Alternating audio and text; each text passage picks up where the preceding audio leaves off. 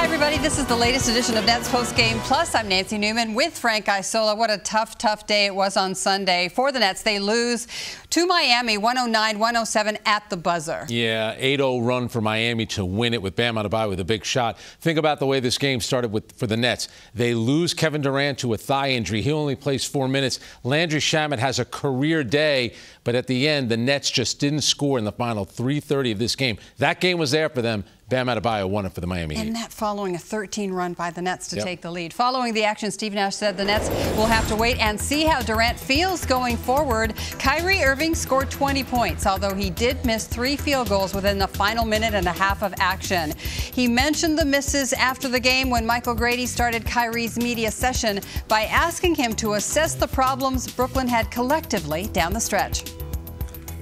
I felt like we were in the right positions. Let them get comfortable most of the game. So they were playing well, hitting a lot of shots. So you got to give credit, like I always say. But there was definitely some preventable plays out there that I feel like we just could have been better, including myself down the stretch when they came to double. Felt like I could have made those last 3 shots.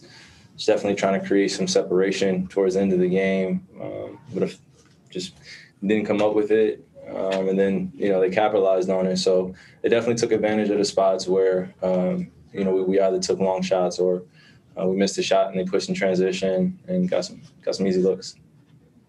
I know from a team standpoint, you guys professional is next man up. But on a personal level, when your teammate and friend Kevin has to deal with another injury, how much do you feel from him on a personal level?